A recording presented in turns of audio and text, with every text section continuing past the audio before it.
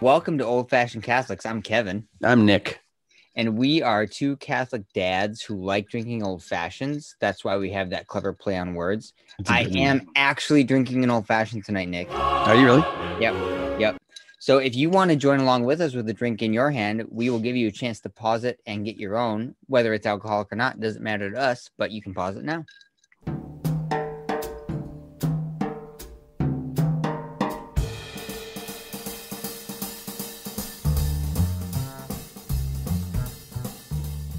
So I am actually drinking old fashioned.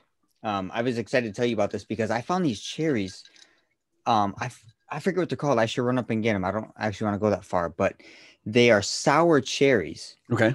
In syrup. And so they taste much more like cherries you'd find in a cherry pie. Oh, okay. So good. This old fashioned is so good right now. Hang on. What's up, bud? What's up? Do you just want to know that everything's okay? Everything's okay. Kevin, say hi to Davey. Hey, Davey. All right, now you gotta go back to bed. Yeah. But I'm right up here. You'll be able to hear me. We're going to get loud and rowdy tonight. All right? Because it's the Easter octave. Sleep well. That's why. Okay, that's so why. And you're a new Catholic, so you don't really get that. Every day this week is Easter Sunday, so I hope you're eating and drinking merrily. Well, that's the thing. So I was going to hardcore do this 2 days a week, big fasts, at least 24 hours a day, or at least 24 hours, twice a week, just till May, shaving off the love handles. And Jacelyn yesterday, I was trying to do the whole day. And she's like, don't you want some of the lamb that we had from Sunday? And I'm like, no, it's my Monday. And she's like, I don't think you understand what today is. And she's like, I think we're all going to be eating. And I said, all right, I respond to guilt better than anybody. So I ate a ton of lamb. So, but wait, I want to know what's in your old fashioned. This is my Northwoods old fashioned. It's my standard Evan Williams bourbon. And it's got, it's called a Kona orange, or it's some orange with kind of like a redder flesh. Fun. And then those sour cherries, maple syrup, and water, just to dilute it. Nice. It's really good, man. Is it good? I can't wait to get to the end to eat those cherries at the bottom. I put 3 in. Oh, see, I did too. So Oh, real quick though, I got a different kind of bitters. You might have heard of it. It's like D's bitters or something. D's family. Really? Yeah. D's. Yeah. No, I haven't heard. It's a different flavor. It's still the aromatic bitters, but it definitely tastes different than the traditional Angostura. You're the bitters guy though. Like this is the 3rd type of bitters you've tried, I think, or 4th or something. Like, yeah, it's got a very specific quality. I'm trying to pick out what that flavor is. It's very distinct from Angostura. So they both have their place because they are that different. That's cool. That's awesome. I haven't branched out in bitters at all. I have not seen anything but Angostura up here. So, this was on sale. Bullet Rye. So, so good. I know. I smelled it and I was just like, it's beautiful. And then just the normal. Actually, I tried to back off tonight. I just did 3 dashes of bitters, and I stopped. I wanted more, but I didn't. And then 2 cherries. And I didn't even do the water. I did a sugar cube though. I'm back to the sugar cube. It's fun to grind it. You watch it soak up the bitters, and it gets all soft. It's an event. Then you're watching it happen. Little taste on the end. It's so good. So yeah. Sugar cube. I'll try the sugar cube sometime. It'll probably be after you move out of the country that I'll be eating my feelings and eating sugar cubes, and I'll put 1 in a drink. Eating my feelings. Well, I was thinking about it. Like I could do 10 in the morning, and you could do 10 at night, and we could still do this wherever I am. If it's 12 hours different, it's no big deal. We talked about that in a previous video. Oh, we did. We'll just happen. Cut that. Yeah, it's gonna have that, and you'll have crazy stories. Like you'll be like, "Hey, I saw a kid today, and he was skating on 1 rollerblade down the dirt road." Wait, stop. We already talked about that. Okay. All right. Sorry. We did, right? We talked about what? Are you kidding? No, I just imagine if you're in Cambodia, there's going to be like you're full of crap. You're gonna see crazy stuff. Whatever. Like a kid who instead of having 2 rollerblades just has one, and just or But- like a But bike. Like, no, hey, I have no. a bike. It's a unicycle, but it's really a bike. It just has one wheel. No, but why did we never talked about this? Are you kidding me? We wrote a song called One Rollerblade Boy. Who did? Me and Jacelyn, because of our time in Cambodia. We All right. crossed. Are you kidding me? Explain We here. share the brain. This is so awesome. We said we're going to Cambodia, and we took a $3 air conditioned bus from Bangkok to the border. We cross over the border into Cambodia, and we get in this like dirty, dusty little van taxi, and we start taking off out of town. Before we get in, we watch the police cane pole a 12-year-old kid till the cane pole was like swinging on its. And I talked to the driver and was like, well, they should stop. And he said, no, he's a very bad kid. And I was like, oh, no. Okay, let's just get in the car. Let's go. So we get in, and as we leave town, Jacelyn looks back and she taps me, and we see a kid in the dust on one rollerblade pushing himself through the square. I can't believe you, like, out of all the things you would pick out of the ether, that we did. And Jacelyn, she wrote a song. We still sing it. It's one rollerblade boy. Nobody sees you. One rollerblade boy. We sing it all the time. Like, I just can't believe that's so weird. Like, that's not even a segue. You just I'm punking you so good. You told me that story. You son of a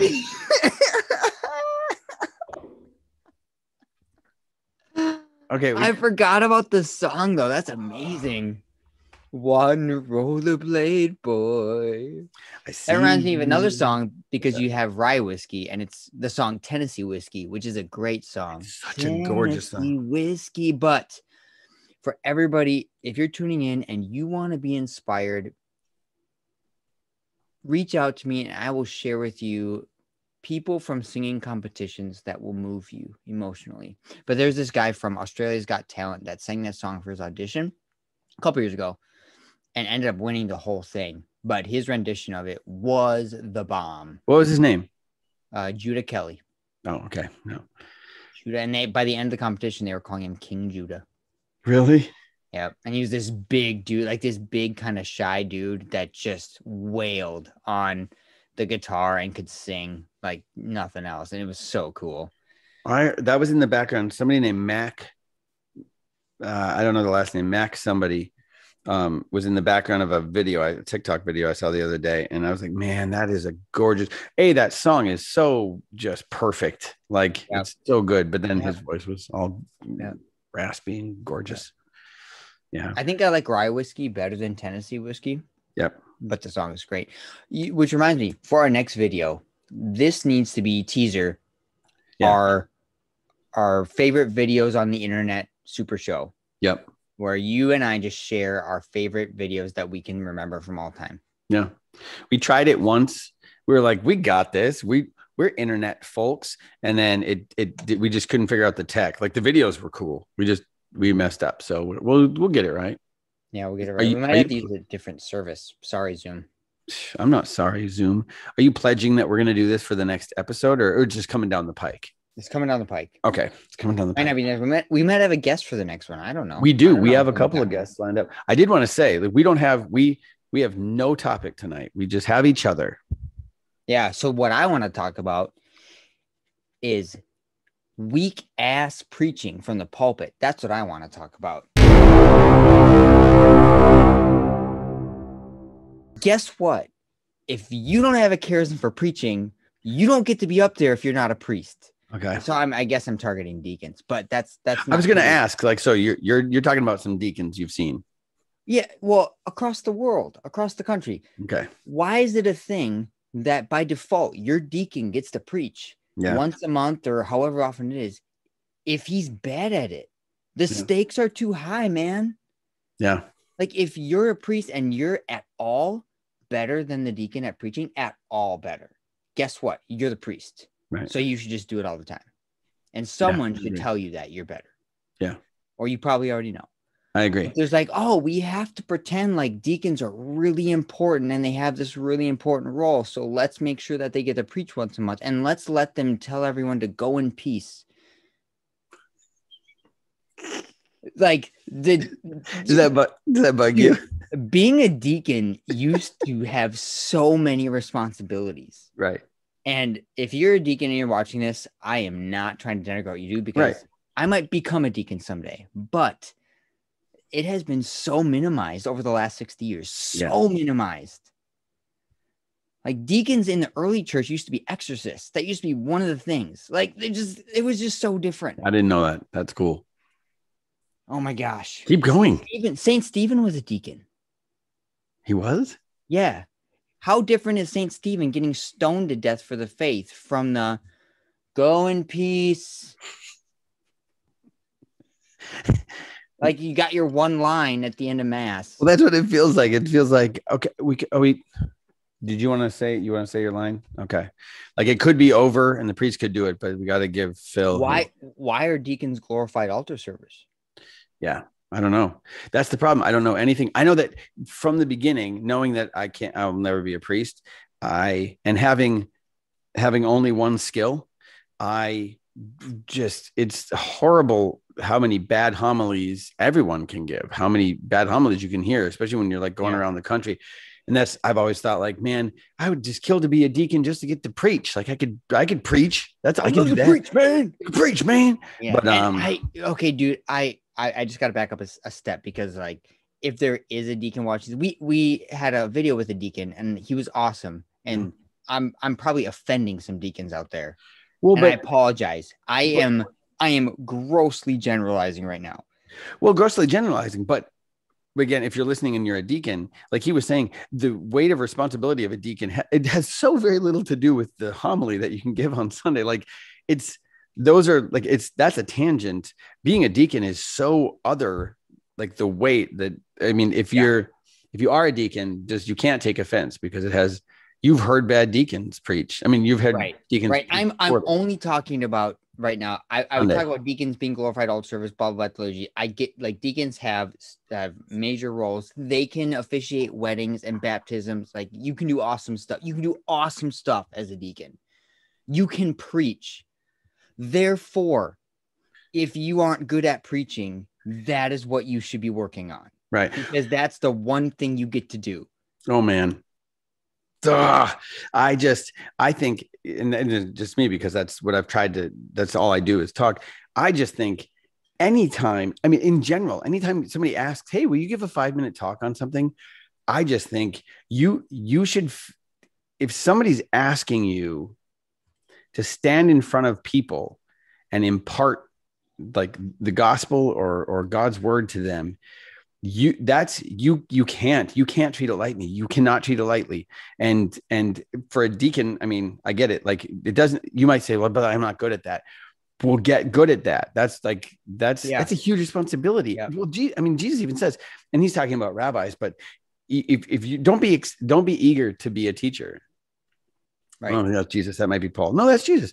Don't be eager to be a teacher. It'd be better for you if you had a millstone tied around your neck than to lead like little ones astray. Like that's huge. If you're going to expend breath or expend breath on the gospel, you better have practiced it. Like, I mean, I would say like at least 6 times on your feet, out loud, at home, practice it over and over. Yeah. Yeah. And so practically speaking, if you're going to practice it, don't get to game day. Don't get to the Sunday homily and paraphrase and restate the readings and gospel as your homily.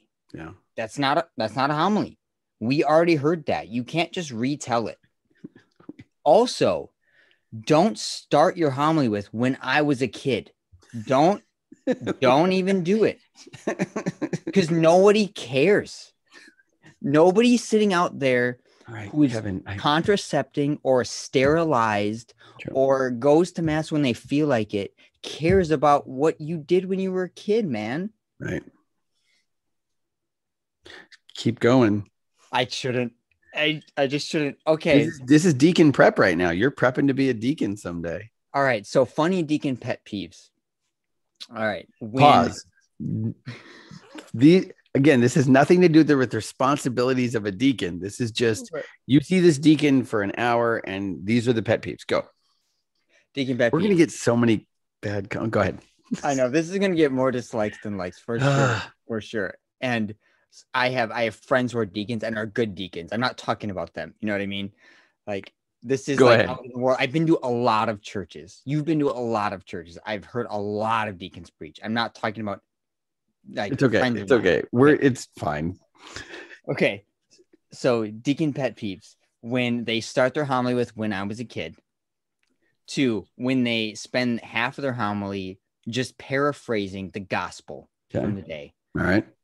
3, when their entire homily feels like they're not even in touch with real people or reality. Those are my 3 big pet peeves. It's like, what are you even talking about?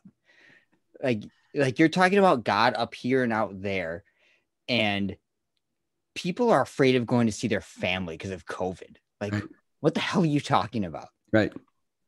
Like, get real, man. No, I get that. I feel that. Again, well, that even steps on more toes. I feel that with priests. I just feel like, and again, the tradition I grew up in, you have music and preaching. That's what you have on Sunday. So you better be really good at it. You better put time into it. And when you're not, like, people will tell you that you're not. And so coming into the Catholic world, to come in and be like, I remember, so I always say the first mass we ever went to was with Father Mike. That's a little bit of a mistake, because when Jason and I we had come back from China. We were going to hike the Appalachian Trail. We failed at that. We bailed out and we went to Vermont, because we were near Vermont. And we went to the Von Trapp family lodge, like where the actual Von Trapps settled their lodge when they came to America. And they actually, they were strong Catholics, and they had this chapel out in the woods that they had made. And when they were in the war, they pledged, if you bring us home, then we'll build this chapel. We'd seen all this. Well, Sunday morning came and we were pretty disillusioned with everything we grew up. And so we went to a mass.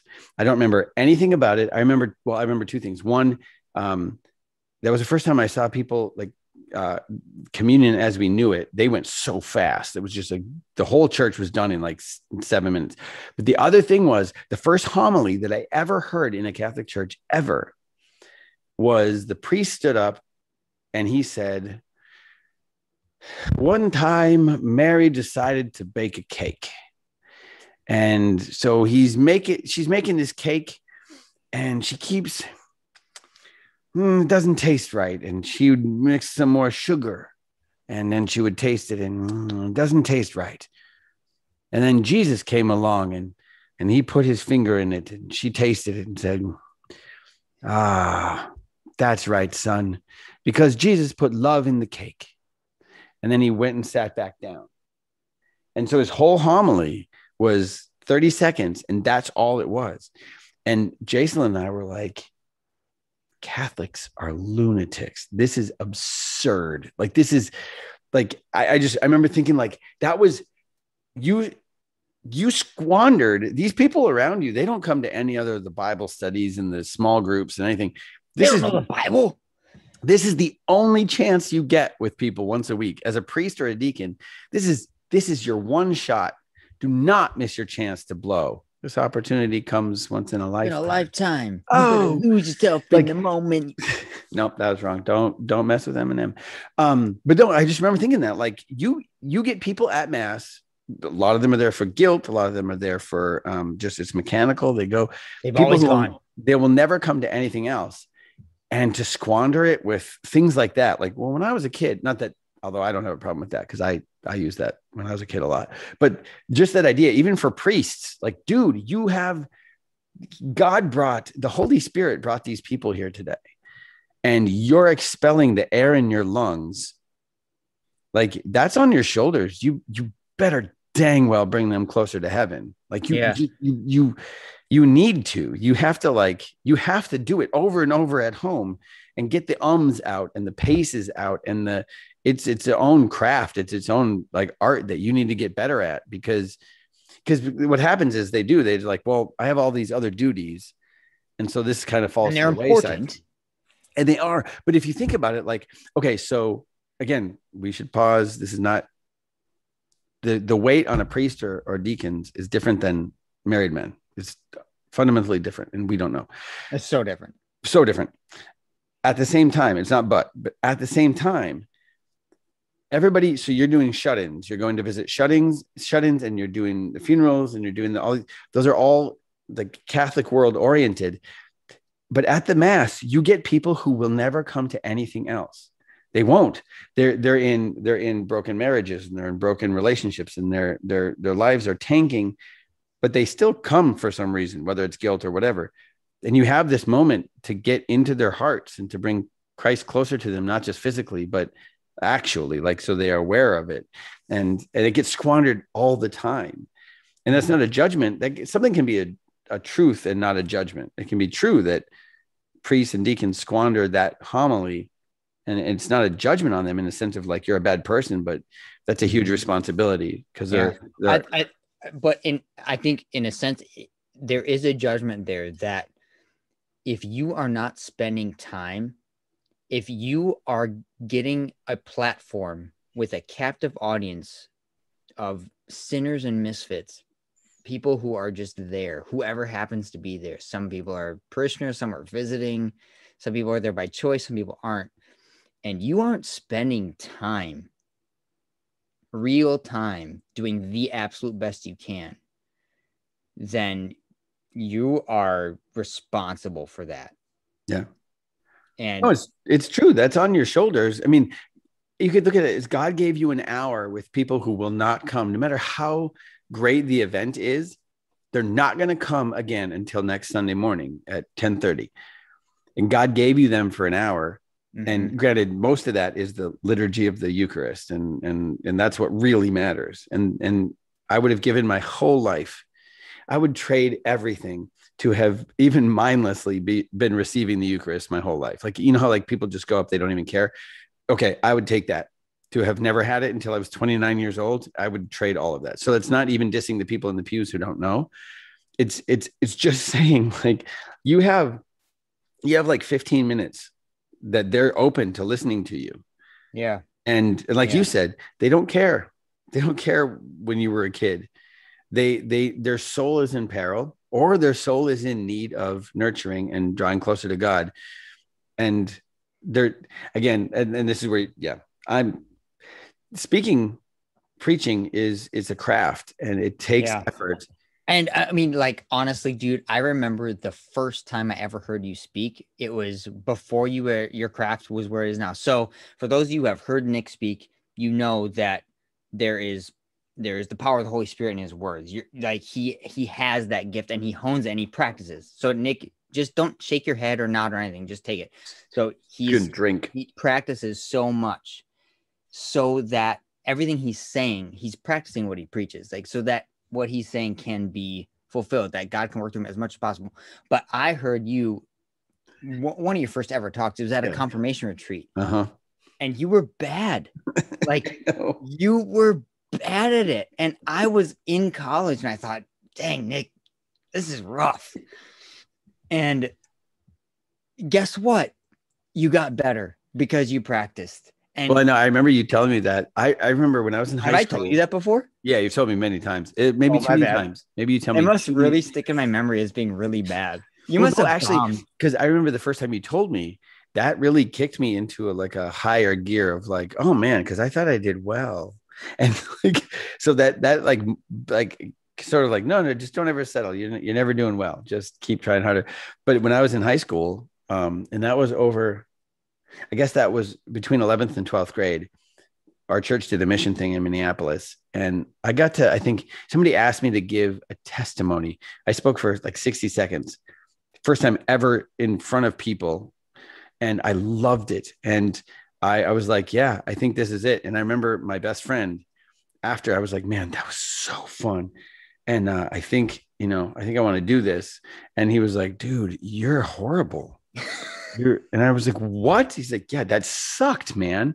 And I remember thinking like, well, it doesn't change the fact that it was the greatest for me. Like, I loved being there, but okay, then there's a disparity between what I perceived happening and what they did.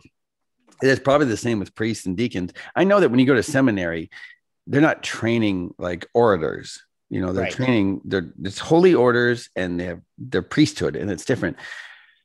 But I would be willing to bet that a large number of people who like attrition out, it's because, well, I was coming every Sunday and it was the same thing all the time. So I was just out. It was the same homily. Yeah, I remember my sister talking about church she was going to out west, and the priest said the same homily every week. Jeez. Same. It was just the same homily every week, and that's atrocious to me. I just can't even fathom. So I don't know if this is where to go with, I don't know where we're going with the conversation. If you could say there is an area, okay, well, I'll pause. If we should cover it in an episode of Old Fashioned Catholics, if there is an area of the faith that you think people are shying away from, but really should be spoken of, what would it be? But only if you think it fits in with the ethic of our show. Yeah. No, I got you here. Yeah, you got me. I feel you, man. I feel you. You feel me, Kevin? I think that it is what St. John Paul II pointed out, in that there is a loss of a sense of personal responsibility, personal sin. Okay. So, like, I can be the average Catholic sitting in the pew, and I can be listening to a homily encouraging me to go to confession or talking about sin. And I don't even know what my sins are.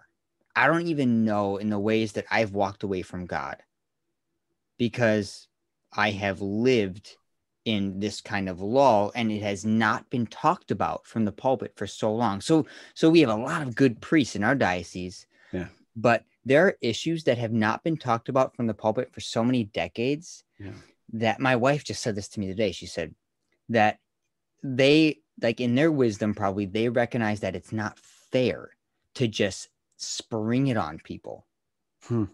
Things that they haven't known are keeping them from God for so long. But on the flip side, that's your responsibility. Right. Like, how am I supposed to know what the right path is if I don't know what the wrong path is? So it's just like, Jesus is mercy, and that's all he is, which is not biblical, but all it is just show up and love and happiness, and it's reflected in music too. We'll get to that in a different episode, but I mean, how many of our hymns are not even songs to God? We're like singing about ourselves and how we feel. Yeah, like, gather us in the crowd and the lowly. Let's talk about ourselves. That if that isn't if that isn't a glaring symptom of like self-centeredness and a lost way, I don't know what else is. But you had a thought. Sorry, I lost it in. Dang it. Yeah, there is an amazing video of Stephen Colbert from like the 80s. Yes, King of Glory. Who is the King of Glory? And he gets out of breath by the end of it. It's so good. That's not from the 80s.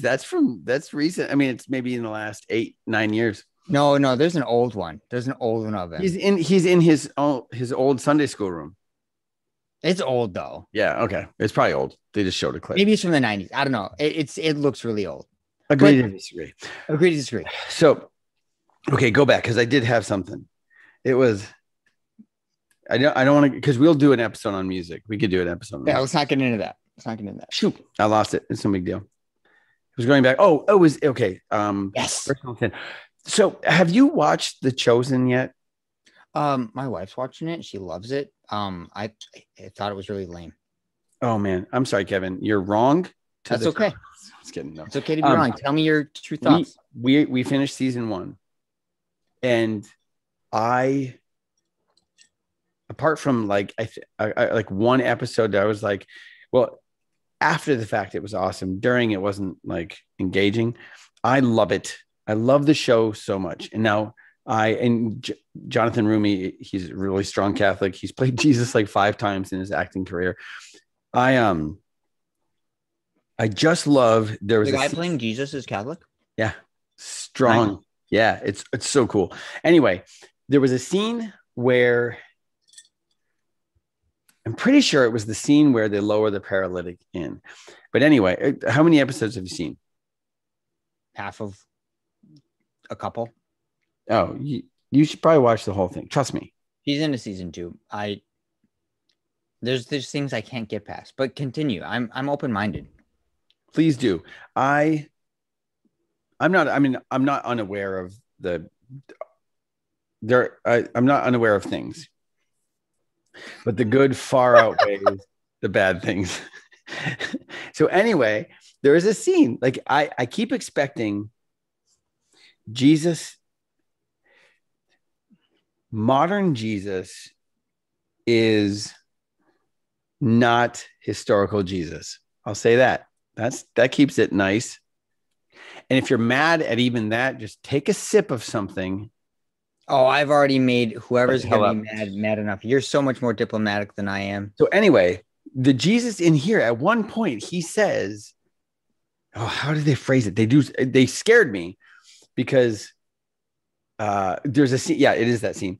He's there. He's preaching to people, and there's a couple of Pharisees looking in the window, and he makes this half of a sentence statement where he's like, basically, and this is paraphrasing, but basically, everybody is the same. Like there's nobody worse than anybody else. And you're like, please don't do this. And then he says, and it's almost like they made a point, like they brought you to that, and they're like, hold up. And Jesus says twice, he says, all shall repent and believe. And he says it twice. And I was like in the house, you feel like, like, yes, everybody, like it's not, yes, everybody is the same. It's true. We're all in the same boat, but we all have to like own up and own our personal responsibility and repent and then believe. And it was like that one good confession. I've had every confession is good, but that one confession I had where the priest was like crying with me in the pulpit. Like it was Jesus saying like, no, everybody's the same, but y'all have to repent. You have to like own your personal responsibility. And I would agree. I would say that you don't hear that fleshed out. At least you don't hear it fleshed out well from the pulpit, personal responsibility with the other. That's the problem. Like you have one or the other. You have people generally who like they're fire and brimstone, which is real. Fire and brimstone comes from the Bible. And then you have, it's all fine, which it is all fine through God's grace. Like everything, all shall be made well, and all shall be made well, and all manner of things will be made well. That's true as well, but it all comes from virtue lying in the middle. And you don't hear that preached very much because that's really difficult to preach well because you lose some and they get really mad at you these days. Yeah. So, yeah, and the guys on the fire and brimstone side, like their purpose or what they're trying to get is people to be convicted. Right. But then once you have people convicted, what you have to remind them of is how not hopeless it is. Yeah. Yep. And so you have the hopelessness and the fire and brimstone and everything's going down.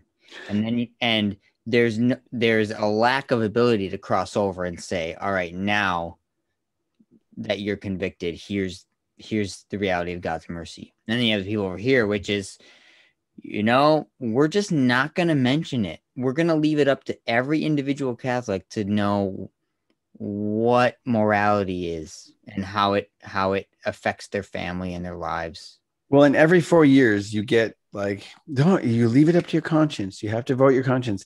Yeah, but you have to have a well-formed conscience. And how do you get a well-formed conscience if it hasn't been formed? Yeah. If your one experience of God is 1 hour a week, and your formation part for the week is a 5 to 15 minute homily, if that formation isn't amazing, you're not getting any formation. Yeah.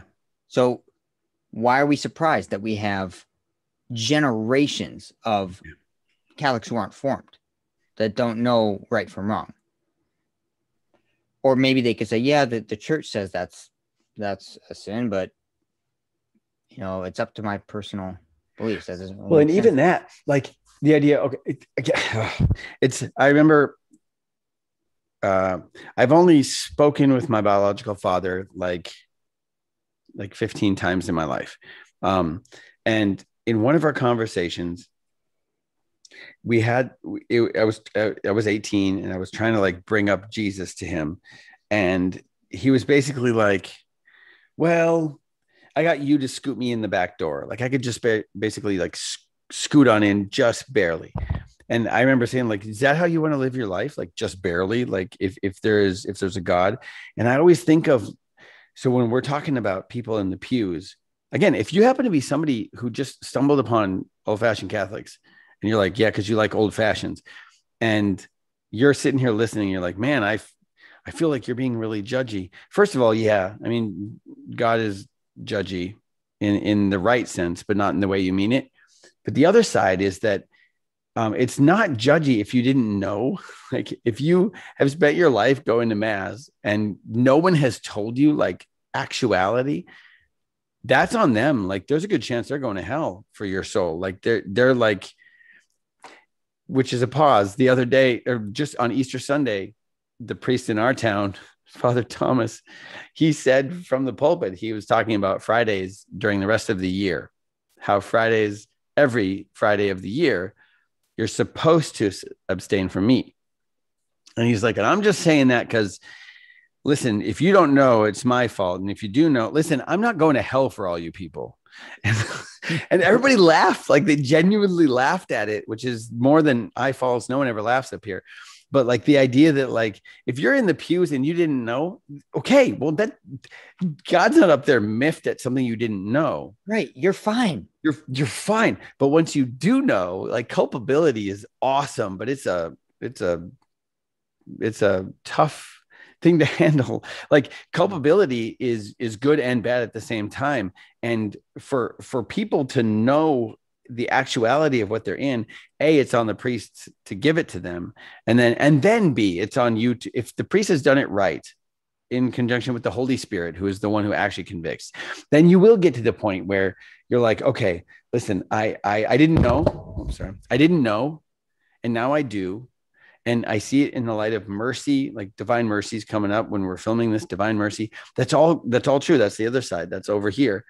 Then in the middle, then I'll like, okay, I didn't know. God's patient with me. Like I'm not mad at my kids for things they didn't know. But once they know, then the important thing is that the priest or the deacon leads them into that depth of relationship where you can trust his mercy and hit the confessional and then move on. Yeah. And there can be this sense where it's like, dang, Nick, isn't it better just not to know? Like, why? I don't want to know it. I just want to go like this and be like, okay, I just want to live my little Catholic bubble life and go to mass once a week and just live in this bubble. And to that, I would say, no, you want to know. Unequivocally. You want to know. Unequivocally, you want to know. Like, Nick, you could have said, I don't want to know that I'm not great at speaking yet. I feel like it's great. I get fulfillment out of it.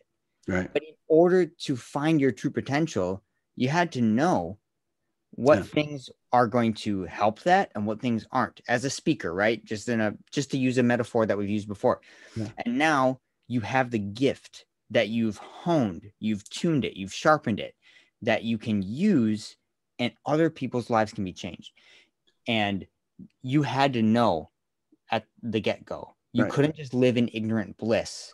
And there are people as speakers, there are probably deacons who live in ignorant bliss. There are priests who live in ignorant bliss, the fact that they're just not gifted at it. Or there are people who live in ignorant bliss that they're terrible singers. You see that on all of the fun, like the voice or yeah, it's like, okay, you're not a gifted singer and you live in an ignorant bliss, but it's better to know because you just feel sorry for those people that don't know. Right.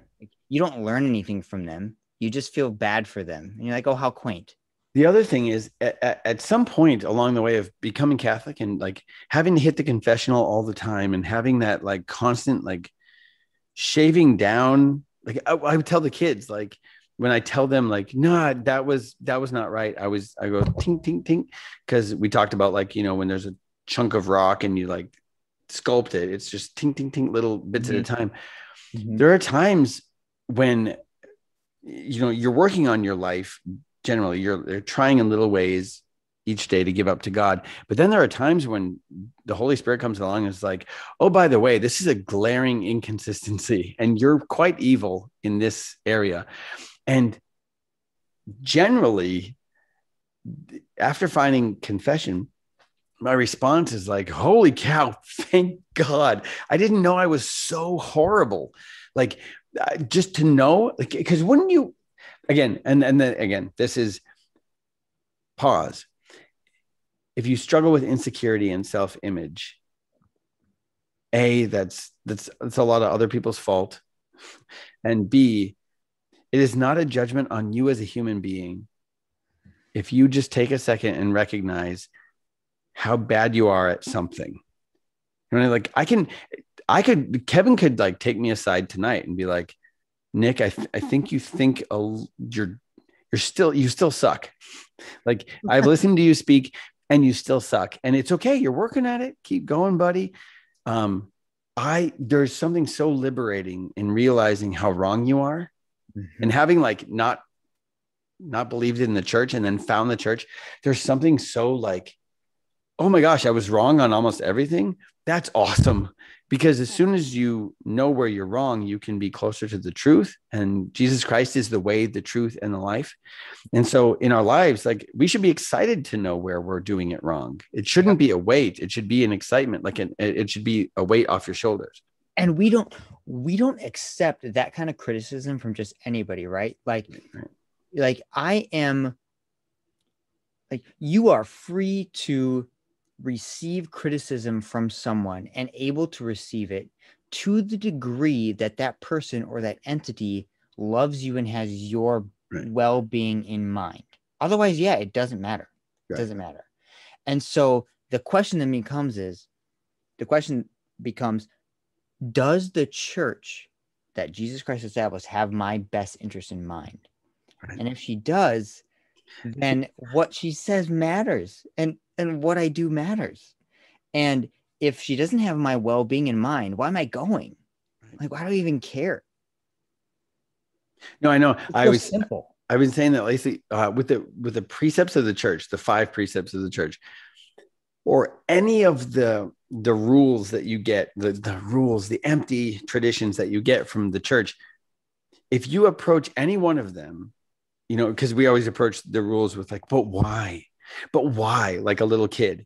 If you approach them with that, instead of approaching like that, if you approach the rules of the church, 5 precepts, whatever, and just say, okay, whatever it is, I understand that the church's answer is so that you'll stay close to Jesus.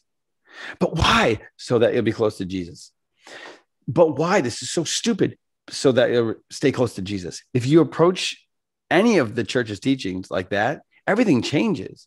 Because then you're like, oh my gosh, okay, wow. So this is so that I can stay close to Jesus.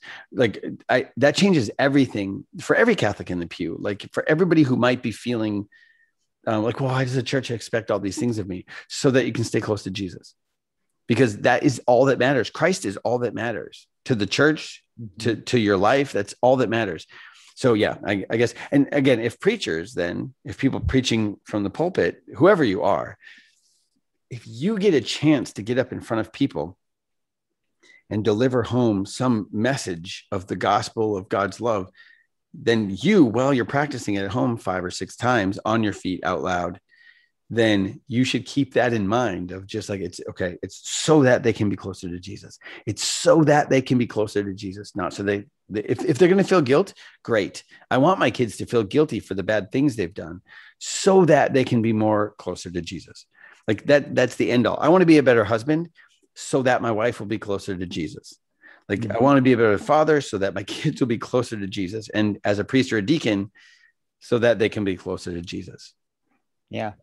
I mean, that's really the perfect metaphor when you think about marriage. And it's like, all right, if there's something that I'm doing that is hurting or offending my spouse and I don't know it, if I love my spouse, do I want to hear what that thing is so that I can stop the thing or fix whatever the thing is that's hurting her? Yep. Yeah. I want to know. And marriage is the image of Christ's love for the church and our relationship with Christ. So if we are doing something that is damaging or hurting our relationship with God, then we should absolutely want to know. If we don't want to know what it is, then maybe that's where we need to start and say, I don't really want to be as close to God right now as I think I do, because I don't want to know. I don't want to know how I'm hurting him. I don't know how I'm hurting myself mostly. And if we can come to terms with that and say, I do want to know, then that's where true human potential is met. And that's, that's you finding the church. That's you entering into the mission field like you have in your life. It's like you came to these realizations and how helpless you were on your own, in a sense, and said, here is God inviting me in, and he's going to bring me to a new level, and then a new level, and a new level, as long as I continue to focus directly on him and how can I best be in friendship with him. I don't know. I'm just streaming thought here at this point, but no, that's crazy. That would be at the heart of everything. Like that, even going back to like your frustrations with preaching of a homily. It's funny how everything is it's all of a part. Like it's all of a piece. Like, so as a husband relating to his wife, and if you're listening, if you're a woman, then, relating to your husband or relating to the person you're dating or relating to Jesus, it's weird. There's no dynamic, whether it's vertical with God or horizontal with human relationships.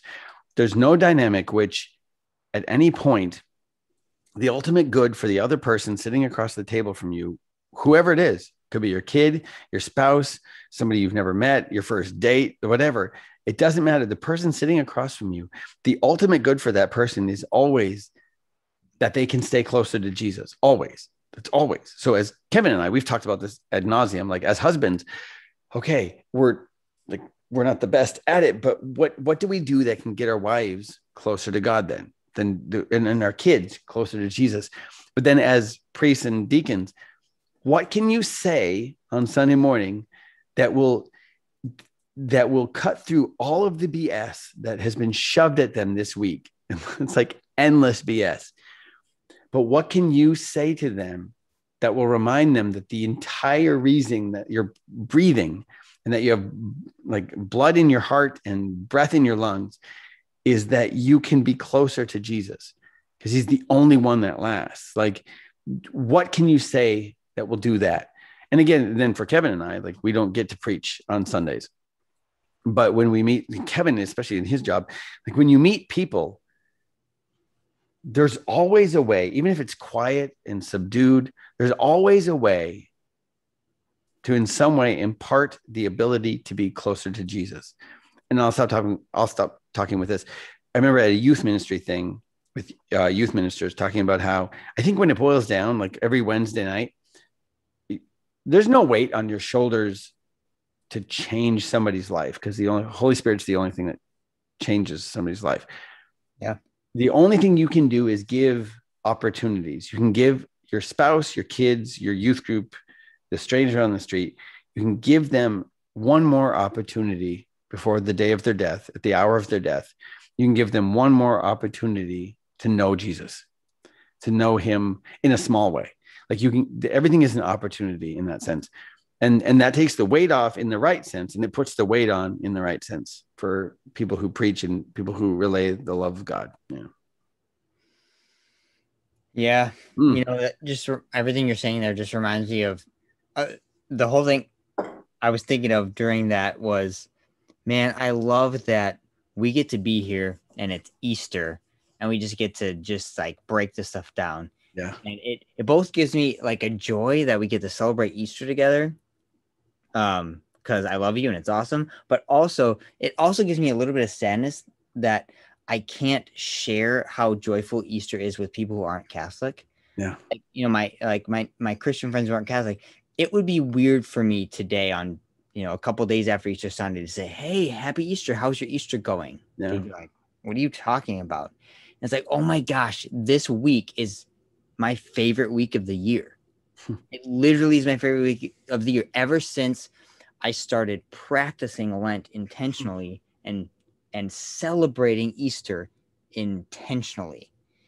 And I don't know where I'm going with that. That's just, I just wanted to share that with you. Well, no, like, so, okay. So is this where the line is in the recording, or is it over here? On my end, it's the first one. It's right here. Okay. Yeah. I've noticed after the fact, it's always different, but there's like a dividing line between the upbringing that is not Catholic and the upbringing that it is, or that is. Jason and I just mentioned this year, back in the day, one of our churches that we went to in our early marriage, Easter Sunday came along, and the pastor, who's a great man, like I know him personally, he's an amazing man, but Easter Sunday came, and the music got over, and he essentially said something to the effect of, all right, everybody, you know that people celebrate Easter today. And in some circles, it is traditional to say, he is risen indeed. So we're going to do that. And so he said, he is risen. And then people said, he is risen indeed. He's like, all right, now that we got that out of the way, let's do this. And then he preached a sermon. And even us, like non-traditional, non-anything, non-liturgical, we were like, what though? Like that was a resurrection of God. Like that was everything in a certain sense. And even us, we could recognize that there was something missing. And then to find like people like you who would like, no, this is the greatest week. This is everything, like in a sense of like, and I have to like secretly do it.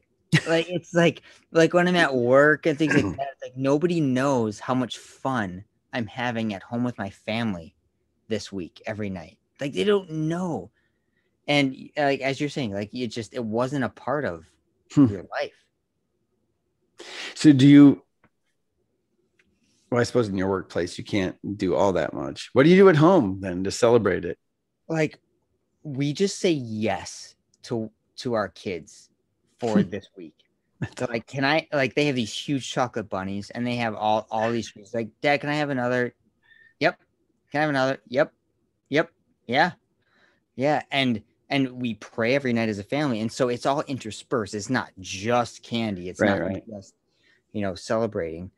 But it is awesome because it is clearly different than how we've been living the past 40 days. And they know what the reason is. We've told them what the reason is. And we've talked about it at the dinner table. And we're having, we're family dinner people. We eat, and you do too. And we eat dinner as a family. And that's important. So a lot of conversations come out. And little kids, 4 and 6-year-olds, ask about and talk about amazing things when you just create that space for it. So it is an amazing week. That's so cool, man. So we're like on the, like, we're like 15 years behind you in that. Like, we were just talking. And that's fair because 15 years ago, I didn't do this. Yeah, right. So we were, and that's where like, even these have encouraged me so much in our family. Jason and I were talking like, I can't remember. It was the Annunciation, Feast of the Annunciation. Yeah, dude. Because Father Thomas. March 25th for all of you. March 25th. March 25th. Because it's 9 months before December 25th. We know that that's not the, like. It's liturgically correct. There you go. It's liturgically correct. So Father Thomas had said, he made a point at Mass on Sunday being like, okay, listen, Thursday's coming up. I know we're in Lent, but this is the Feast of the Annunciation. I want you to eat a bunch. I want you to celebrate. I'm telling you to celebrate. And it just kind of hit me. I was like, oh my gosh, that's harder for me to do, to take days and just full on go just ape bonkers to the wall, like just go crazy. And so we told the kids, listen, we're going to be trying to celebrate more of these feasts now because they're wanting us to be celebratory, like to be happy. And so we're going to do it. We're going to pig out and we're going to celebrate and we're going to pray more and we're going to do all these things. And so we're not there. We're not where you are yet, but like we're trailing behind. Well, and this is important for everybody watching who maybe doesn't do this. It's not part of your tradition. Feasting is not indulgence. Right. If you've practiced fasting, like if you can do both, then you're doing it right. Right. If you know how to fast and if you know how to feast, and you should not worry about it. Don't take our words wrong. We're not talking about gluttony. Like, Right. nobody. Well, that's so funny because even our boss in China, when we're living overseas, just teaching in China, he used to say all the time, there is far more feasting in the Bible than fasting. Fasting is real. I mean, it's actual and it's self-denial and it's That's why real. everybody's doing it secularly now. Like Right. fasting is the biggest thing right now It's in the huge fitness world. because it works. Yeah. But Go yeah, figure. God made something work physically. I know. Like it all fits together.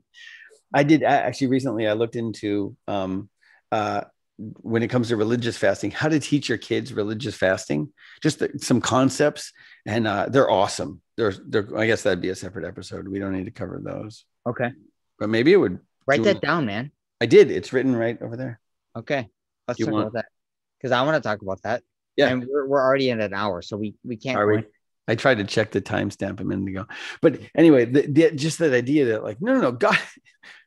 Well, we talked about it with Bill Donahue, like gratuitous joy, gratuitous everything. Just that idea, like God's like, no, just eat. Like I made your bodies to enjoy that. Just eat. I bet you anything. Our guests that we've had on the show are celebrating this week, and I love it. Amen. When I think about David and Mike and Bill, like all those guys. Well, Sister Anna Marie over in Scotland. You know, she and her nuns are in Scotland right now drinking scotch. Crazy. You know it because it's daytime there and it's the Easter octave. On the bonny banks of Loch Lomond. That's what they're probably singing. Drinking like a beautiful Lafroig 15-year. No, they're just drinking water. You know them. Well, she was the one who in the interview, in the setup, I was like, so we always drink something. And she's like, can it be beer or wine? I was like, yeah, totally. So they drink beer or wine, but she came to the table with nothing, sister. Terrible. But no, I agree. And that's actually another reason I like The Chosen, to be honest. They take specific moments to show how in the moment, it wouldn't have been stupid for Jesus to be happy and laughing. Like there's a scene, and I won't talk about it too much, but they do it badly, but yeah. No, they don't. You need to watch farther.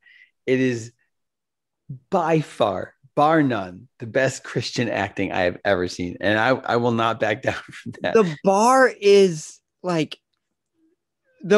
so low. But they raise it. Okay. You know what? You know what it's not better than? It's not better than the 10 Commandments. We just watched that this weekend again with Charlton Heston, the 10 Commandments. That movie is insane. Let my people go. It's so extra, man. It's extra, awesome. But it's too okay. Listen, okay, we can't. If The Chosen is better than the 10 Commandments, not even close. The Chosen will not win a billion Academy Awards. I don't know. Wait, man, just watch episode 4 or 5. I can't remember which one it is. It might be 6. Just watch. It's just so good. You know what? Listen to the narrator on the 10 Commandments and the stuff that he says that's not directly from scripture. And you're like, This writing is flipping brilliant. When Moses is going out into the desert and being broken by God so that he can build him up and use him for his purpose, that was insane. It was good. We showed it at the kids last Easter. Yeah. It's good. And it's better than Malibu Jesus. It is. Definitely. And that's how I picture The Chosen. It's like Malibu Jesus. Give it funny accents that don't match anything. It's like, what accent are you speaking? It's not the same as that guy. That's true.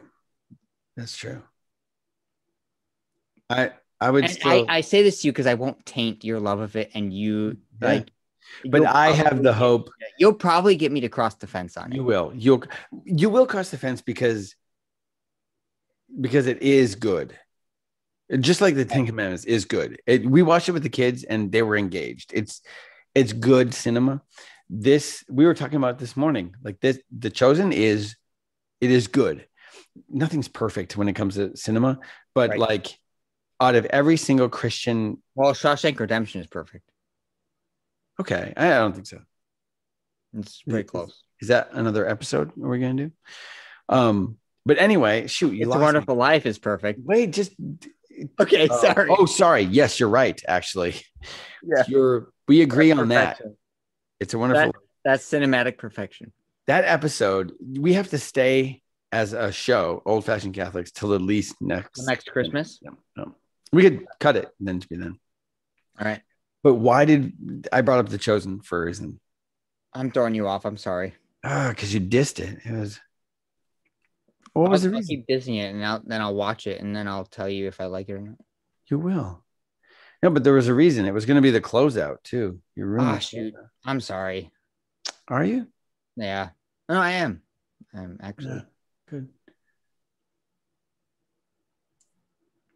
Well, rewind a second. Oh, I got it. This is what it was. It was the fact that in specific episodes, they make Jesus lighthearted, but not like fake, cheesy lighthearted, but more like as it would have been if a bunch of guys were hanging out and one of them happened to be the Son of God, but the hypostatic union, and he was God and man. I think there have been a couple of points where I've been like, that's real humor. That's like not like comedic humor, but that's just a bunch of guys hanging out. That's funny. And he probably would have said that. There were a couple of times when I thought they did really well with that. That's all. Nice. Yeah. All right. Yeah. For those of you at home, my curiosity. For those of you at home, you don't know that we just deleted about 5 minutes where we were debating over the goodness or badness of The Chosen, and then we lost our train of thought. So, yeah. Oh man.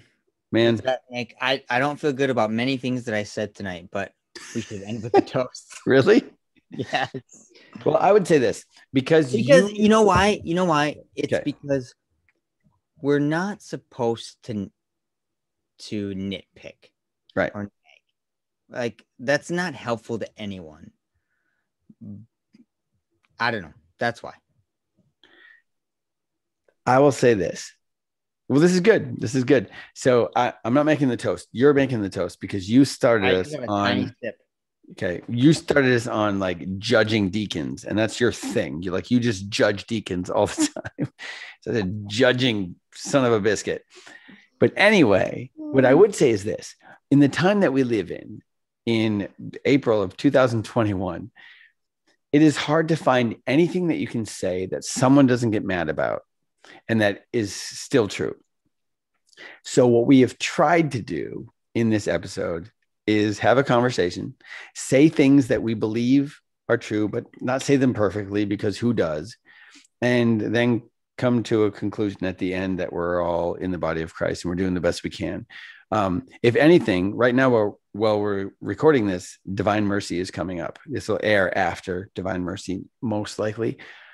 But the idea in the readings of the Gospels of Divine Mercy Sunday is that these are the disciples who saw him for 3 years.